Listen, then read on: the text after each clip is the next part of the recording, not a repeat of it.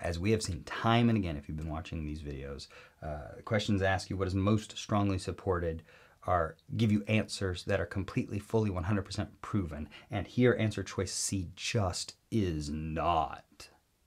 I mean, all we know is that we can't tell whether the earlier experiments or the earlier observations were correct.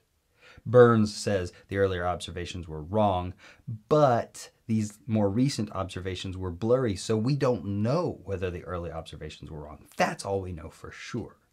To say that Burns is wrong, that's a step too far. That is more than we can prove. Now, of these 5 answer choices, it is the one most strongly supported by the evidence we have, but it is certainly not proved.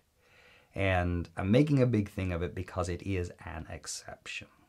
It's exceptional, and it sucks. And that's all I'm going to say about it.